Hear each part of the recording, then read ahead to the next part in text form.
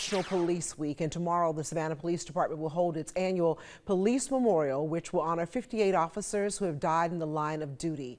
And this year's ceremony will rewrite the history of the department after an historian discovered 2 forgotten fallen officers from centuries past. Our Michaela Romero has the story. The names on this police memorial monument dates back to the end of the Civil War, but 2 names who were forgotten will finally be added. A local historian shares a story of how 2 police officers were killed by one of their own. So it's Edward G. McNichols and James Foley were killed on April 7th, 1866.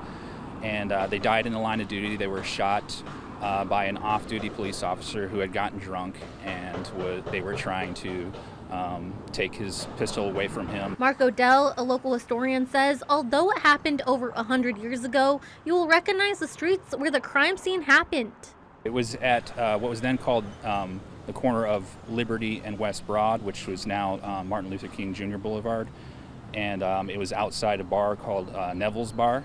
Odell says McNichols and Foley were trying to do the right thing. After he got kicked out of the bar at Neville's, he was brandishing his police-issued revolver, and the Edward G. McNichols, the police officer, tried to apprehend him.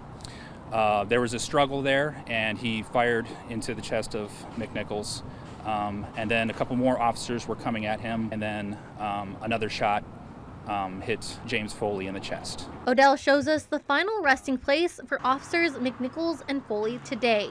Edward McNichols was married into this family through Mary Strafford, who was a cousin of Richard Korish here, and so he's buried in this lot. He just doesn't have a marker here. James Foley is buried in the what was called the free ground at the time, and that was eventually closed and kind of redesignated for paid burials. So the location where he's at won't be able to be found. He says although their bodies can't be found at an exact location, he is glad his discovery has led to the 2 being recognized and remembered for their heroic actions on the police memorial monument, even if it was over a century ago.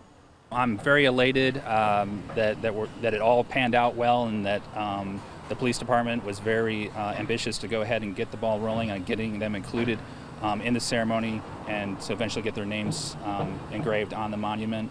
I'm honored to be the one that found this out, and I'm excited to share it with the city of Savannah.